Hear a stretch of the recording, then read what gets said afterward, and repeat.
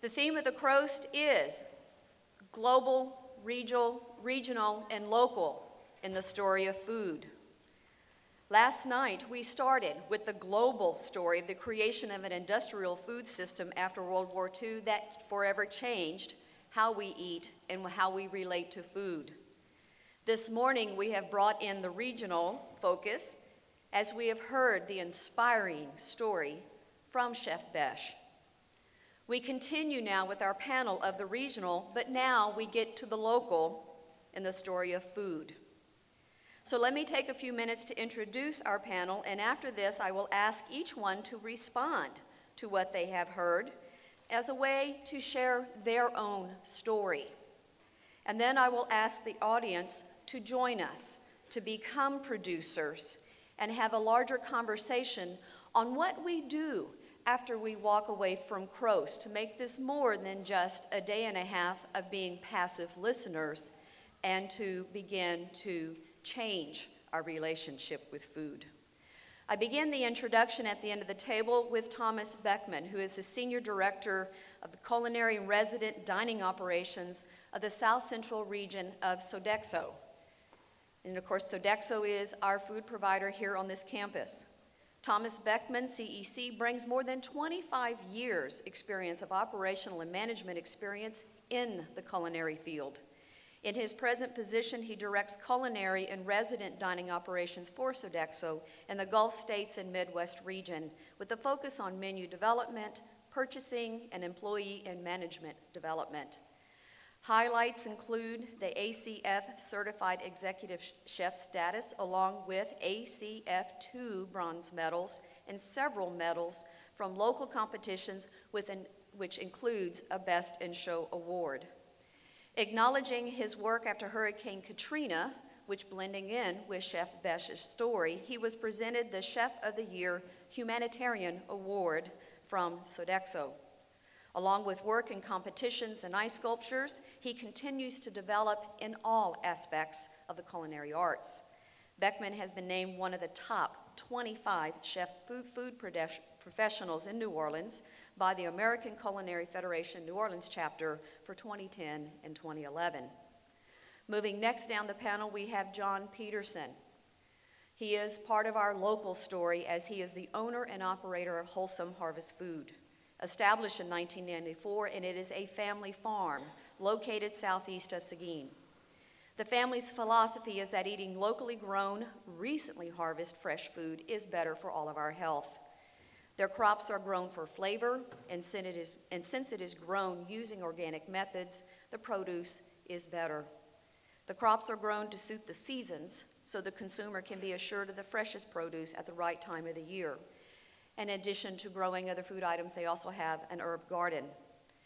The animals on the farm roam free range and are fed as nature intended them to be fed. Wholesome Harvest Farm finds that this belief in nature and a natural, sustainable way of farming has reduced the incidence of sickness and problematic diseases among the animals and plants. Of course, further down the table is Chef Besh, who we met earlier this morning and will also be a part of the panel discussion. And then at the end of the table, we have Reverend Gina Tillman-Young, who is also the director and the mother of one of our alumni here at TLU, Luke Tillman-Young. She is the director of Genesis Christian Academy and the Everything Jesus Ranch.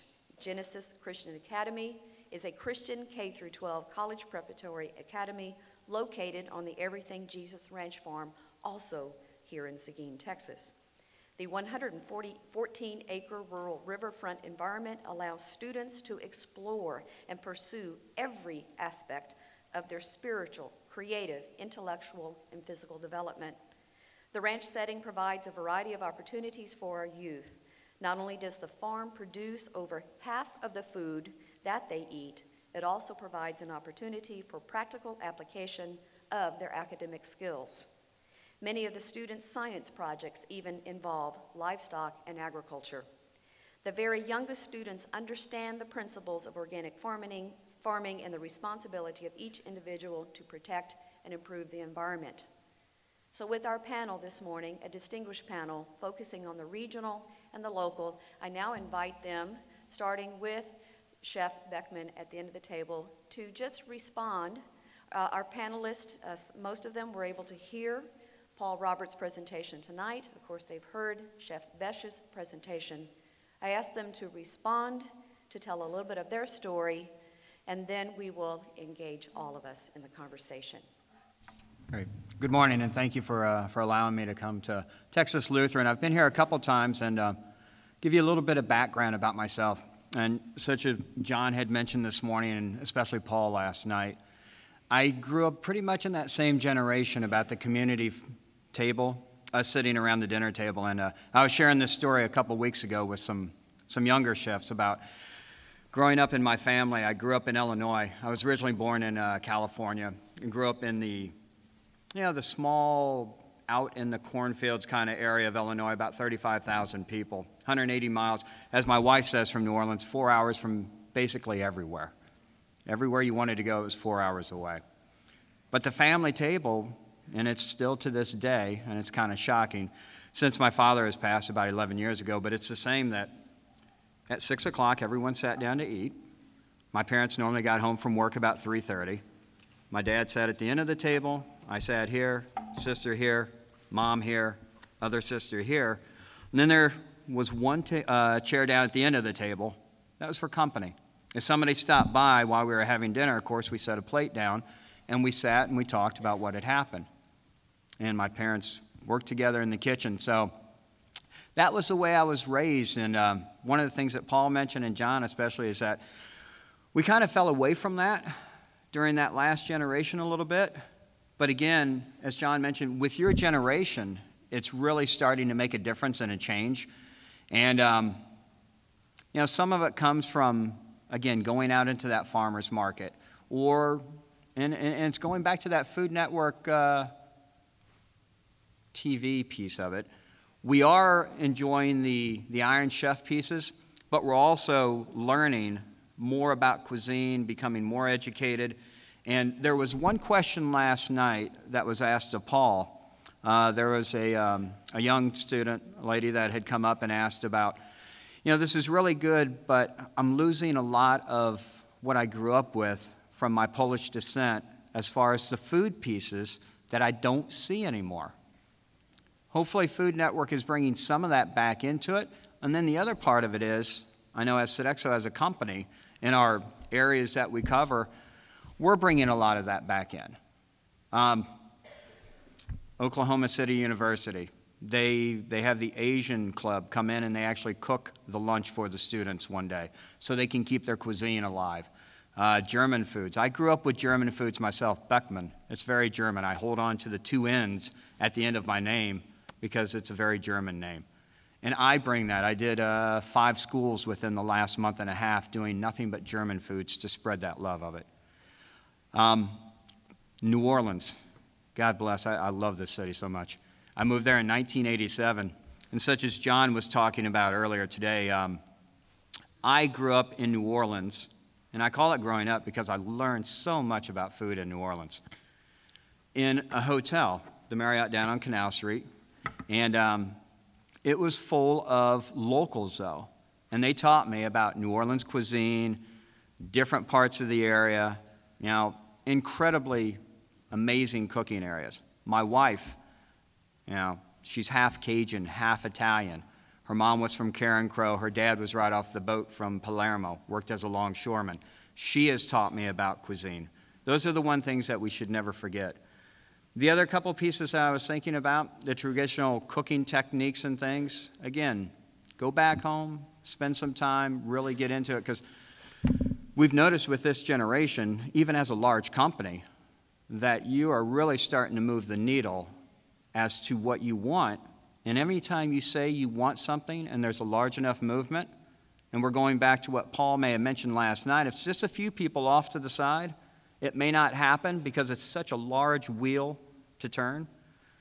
But when we start hearing it from you, we're a big wheel also.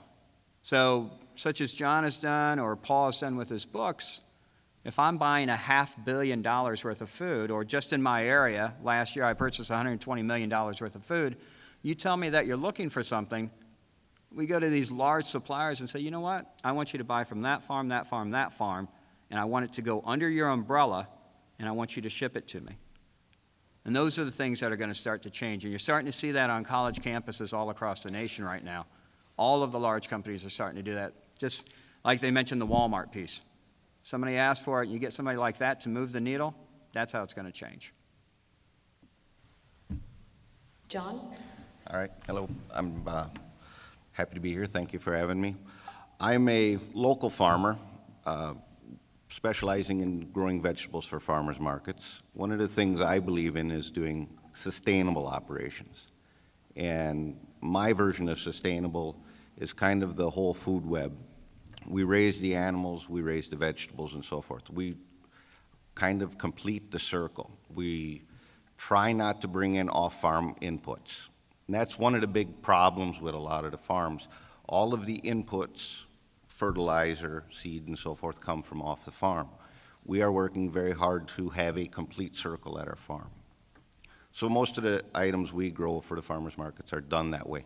And we grow organically, mainly for our own health. I'd like to know what's in my food and how I'm producing it. Is it the best? I think being local, whether it's conventional or not, or organic, is the best you can do. Reducing carbon footprints, as they say, and so forth. Based on Paul last night, a couple of the things that he had said, and how do we change our current food system? I think the consumer needs to be educated, and they need to get involved. And as was said, if you can get Walmart to have an organic section, somebody's doing something. So learn about your food. Go to the farmers markets and talk to the farmers. It's very important that you get educated about what's going on. Right now, I see a problem in labeling a lot. Food is not labeled per se accurately. They will try to hide things, whether it's the big manufacturer or what.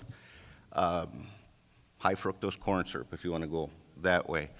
The Corn Growers of America just petitioned the Food and Drug Administration to have that labeled as corn sugar, because people know high fructose corn syrup is something they should probably stay away from, at least in large quantities.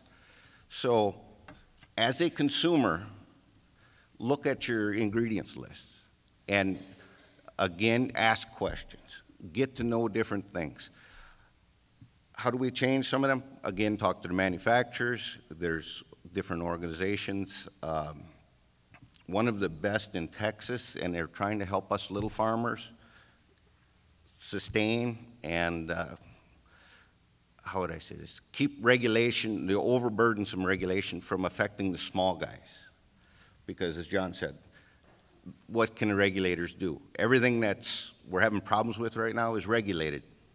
So some of the regulations come down and they're so burdensome on the small guy that they'll put us out of business.